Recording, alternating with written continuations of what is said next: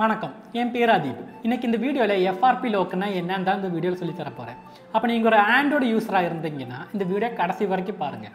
அப்போ இந்த வீடியோ பிடிச்சிருந்தால் லைக் பண்ணுங்கள், ஷேர் பண்ணுங்கள், சப்ஸ்கிரைப் பண்ணுங்கள். அப்புறம் அந்த சப்ஸ்கிரைப் பட்டனுக்கு பக்கத்தில் ஒரு பெல் ஐக்கன் இருக்கும், அதை கிளிக் பண்ணி ஆளுங்கிற ஆப்ஷனை எனேபிள் பண்ணி விட்டுருங்க. அப்போ தான் நான் போடுற வீடியோ அப்பப்போ உங்களுக்கு நோட்டிஃபிகேஷனாக வரும். அப்போ நம்ம வீடியோக்குள்ளே போகலாம். ஐஃபோனில் ஐக்ளவுட் லோக் எப்படியோ அதே மாதிரி தான் ஆண்ட்ராய்டில் FRP லோக். FRPயோட ஃபுல் ஃபார்ம் பார்த்தீங்கன்னா ஃபேக்டரி ரீசெட் ப்ரொடெக்ஷன் தான் FRPயோட ஃபுல் ஃபார்ம். ஆண்ட்ராய்டு 5.1 லாலிபாப்புக்கு அப்புறமா வந்த ஆண்ட்ராய்டு வெர்ஷனில் தான் கூகுள் இந்த செக்யூரிட்டி ஃபீச்சரை ஆட் பண்ணியிருக்காங்க. FRP லோக்குன்னா ஷார்ட்டாக என்னன்னு சொல்லித்தரேன். நம்ம ஒரு ஆண்ட்ராய்டு ஃபோன் வாங்கினோம்னா நார்மலாக என்ன பண்ணுவோம், ப்ளே ஸ்டோர்லேருந்து ஆப்ளிகேஷன் டவுன்லோட் பண்ணுறதுக்காக நம்ம அதில் ஒரு ஜிமெயில் அக்கௌண்ட் இல்லாட்டி கூகுள் அக்கௌண்ட்னு சொல்லுவாங்க, அந்த அக்கௌண்ட் க்ரியேட் பண்ணுவோம். அப்படி நம்ம ஒரு தடவை க்ரியேட் பண்ணோம்னா அந்த அக்கௌண்ட்டு ஃபோனில் சேவ் ஆகிடும். சப்போஸ் நம்ம ஃபோன் மிஸ் ஆயிடுச்சுன்னா நல்லவன் கையில் கிடைக்கிறதா இருந்தால் அந்த ஃபோனை எப்படி இருந்தாலும் நமக்கு திருப்பி தரதுக்கு வேண்டி ட்ரை பண்ணுவான். இல்லாட்டி அந்த ஃபோனை ஃபேக்டரி ரீசெட் பண்ணி அவன் யூஸ் பண்ணுறதுக்காக எடுத்துக்குவான். அப்படி ஃபேக்டரி ரீசெட் பண்ண ஃபோனில் நம்ம முன்னாடி சைன்இன் பண்ணி வச்ச கூகுள் அக்கௌண்ட் இல்லாட்டி இமெயில் ஐடி என்டர் பண்ணால் மட்டும்தான் நம்ம ஃபோனை ஓப்பன் பண்ணி யூஸ் பண்ண முடியும். இந்த செக்யூரிட்டி ஃபீச்சர் தான் FRP லோக்குன்னு சொல்லுவாங்க. கூகுளோட இந்த செக்யூரிட்டி ஃபீச்சர் நமக்கு தான் தலைவலியே வரும். ஏன்னு கேட்டிங்கன்னா, நம்ம ஒரு ஆண்ட்ராய்டு ஃபோன் வாங்கினா ப்ளே ஸ்டோரில் ஒரு அக்கௌண்ட் தான் ஃபஸ்ட்டு க்ரியேட் பண்ணுவோம். ஏன்னா ப்ளே ஸ்டோரில் அக்கௌண்ட் இருந்தால் மட்டும்தான் நமக்கு அப்ளிகேஷன் இதெல்லாம் டவுன்லோட் பண்ண முடியும். அப்படி நம்ம க்ரியேட் பண்ணுற யூசர் நேமும் பாஸ்வேர்டு எல்லாருமே ஞாபகம் வச்சுக்க மாட்டாங்க, அது மறந்துடுவாங்க. ஏன்னா நம்ம ஒரு தடவை க்ரியேட் பண்ணோம்னா அந்த பாஸ்வேர்டு யூசர் நேமு ரெண்டாவது தடவை நம்ம ஃபோனு நம்மக்கிட்ட கேட்காது, ஆட்டோமேட்டிக்காக அந்த கூகுள் அக்கௌண்ட்டு ஃபோனில் சேவ் ஆயிடும். சப்போஸ் நம்ம ஃபோன் சேல் பண்ணுறோம்னா அந்த ஃபோனை ரீசெட் பண்ணி தான் நம்ம கொடுப்போம். அப்படி ரீசெட் பண்ணும்போது அந்த FRP லோக்கு வந்துடும்.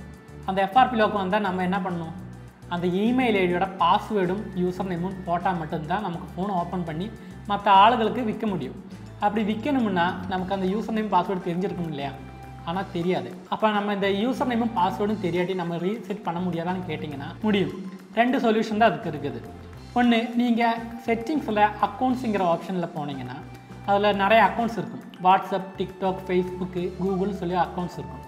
அதில் கூகுள் அக்கௌண்ட்ஸை செலக்ட் பண்ணதுக்கப்புறமா நீங்கள் அந்த ஃபோனில் சைன்இன் பண்ணியிருக்கிற எல்லா மெயில் ஐடியுமே அதில் காட்டும். நீங்கள் சைன்இன் பண்ணியிருக்க அந்த மெயில் ஐடியில் கிளிக் பண்ணி அதில் ரிமூவ் அக்கௌண்ட்டு கொடுத்ததுக்கப்புறமா ரீசெட் பண்ணிங்கன்னா FRP லோக்கு கேட்காது. செகண்ட் மெத்தட் என்னன்னு கேட்டிங்கன்னா, செட்டிங்ஸில் டெவலப்பர் ஆப்ஷனில் போய் OEM அன்லாக் ஆப்ஷனை எனேபிள் பண்ணதுக்கப்புறமா ரீசெட் பண்ணிங்கனாலும் FRP லோக்கு கேட்காது. செட்டிங்ஸில் போய் டெவலப்பர் ஆப்ஷனை பார்த்தீங்கன்னா அது கிடைக்காது. அந்த ஆப்ஷனை எனேபிள் பண்ணால் மட்டும்தான் அந்த ஆப்ஷன் தெரியும். அந்த ஆப்ஷனை எனேபிள் பண்ணுறது எப்படின்னு நான் சொல்லித்தரேன். என் கையில் இருக்கிறது ரியல்மி ஃபோனு. ஒவ்வொரு ஃபோனுக்கும் ஒவ்வொரு மெத்தட் தான் வருது டெவலப்பர் ஆப்ஷன் எனேபிள் பண்ணுறதுக்கு. இந்த ஃபோனில் எப்படி எனேபிள் பண்ணுறதுன்னு நான் சொல்லித்தரேன். ஃபஸ்ட்டு செட்டிங்ஸில் அபவுட்டில் போய் இதில் வெர்ஷன் சொல்லி ஒரு ஆப்ஷன் இருக்குது, அதில் 7 டைம் ப்ரெஸ் பண்ணிங்கன்னா டெவலப்பர் ஆப்ஷன் ஆட்டோமேட்டிக்காக எனேபிள் ஆகி வந்துடும். ஒவ்வொரு ஃபோனுக்கும் ஒவ்வொரு மெத்தடு, அது எப்படிங்கிறத நீங்கள் நெட்டில் பார்த்து தெரிஞ்சுக்கோங்க.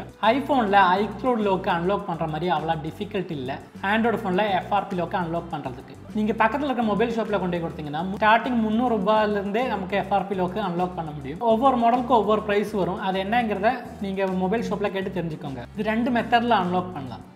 ஒன்று FRP பைபாசிங் மெத்தடு, ரெண்டாவது சாஃப்ட்வேர் யூஸ் பண்ணி அன்லாக் பண்ணலாம். ரெட்மி ஃபோனில் பார்த்தீங்கன்னா FRP லோக்கு பதிலாக MI அக்கௌண்ட் லோக்கு தான் வருது. ரெண்டுமே சேம் தான். அப்போ இந்த வீடியோ பிடிச்சிருந்தால் லைக் பண்ணுங்கள், ஷேர் பண்ணுங்கள், சப்ஸ்கிரைப் பண்ணுங்கள். அப்போ இந்த வீடியோ பற்றி ஏதாவது சொல்லணும்னு நினச்சிங்கன்னா கீழே கமெண்ட் பண்ணுங்கள்.